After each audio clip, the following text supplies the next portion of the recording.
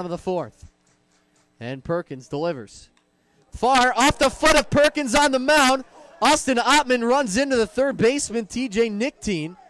But Ottman well within his right. He was heading to third.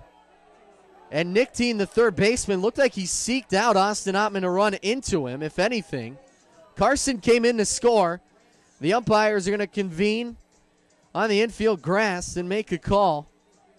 I don't see how you can rule that base runner interference against Austin Ottman, as he's well within his right to head to third. So the umpires quickly talking things over. If the call stands, it'll be 6-5 St. Cloud. If not, it's 5-5. The inning will be over.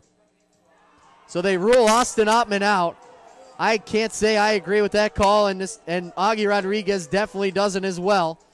So 5-5 the score as we head to the fifth inning here at Joe Faber Field.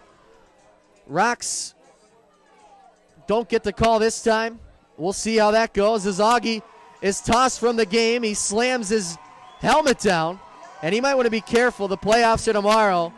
He won't want to be tossed for that. So 5-5 as we head to the fifth here at Joe Faber Field. You're listening to Rocks Baseball on 1390 The Fan.